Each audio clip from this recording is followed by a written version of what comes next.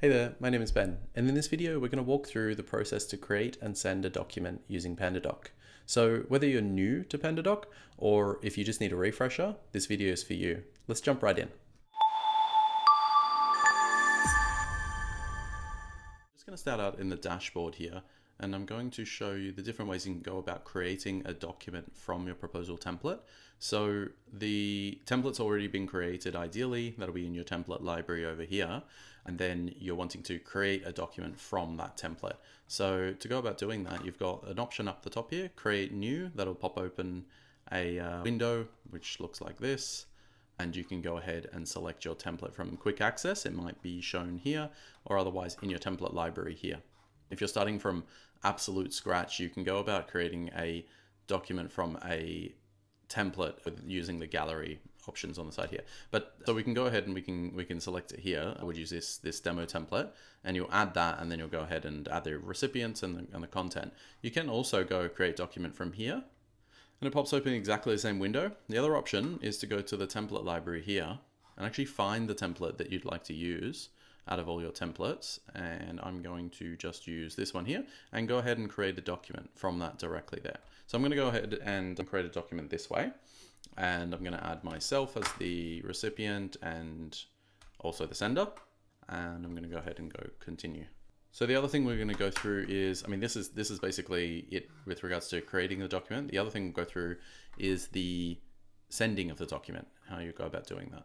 So very simply, that's how you create the document. It's basically ready to go, and you'll add in your elements, whatever you need to add in, and then you're good to go.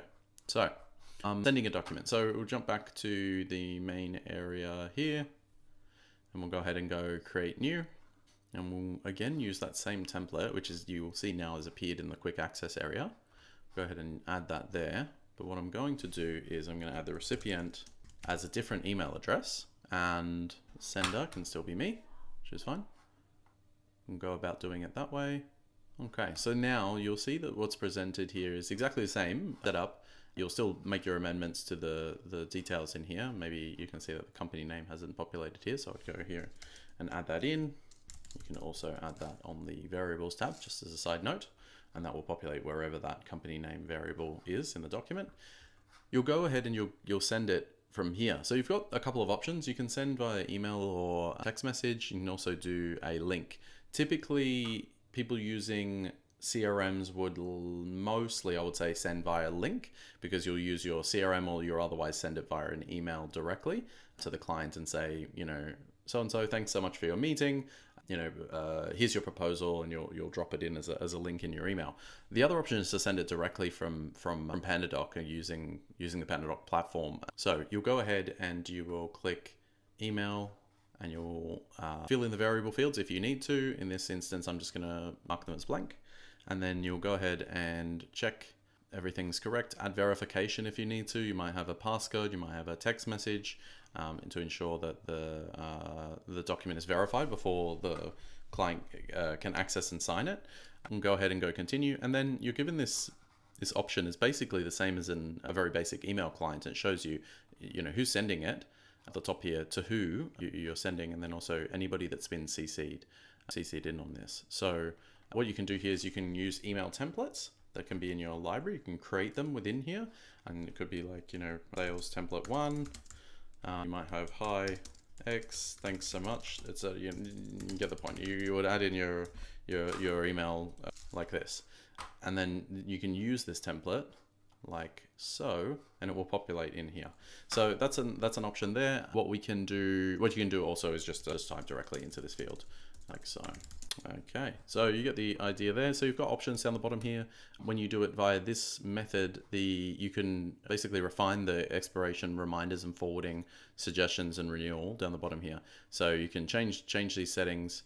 You've got the option of doing text, but you need to add the phone numbers and whatnot. Well, I don't have those connected at the moment, but you can see here you can send by email, reminder in certain number of days, and then repeat reminders. You've also got forwarding. You'll see it's pretty self-explanatory. It allows you to forward to send the recipient to forward to another recipient, and then signature forwarding if you want, you're sending it to someone in the business that wasn't able to sign, but they're going to send it to the person who can sign, that kind of thing.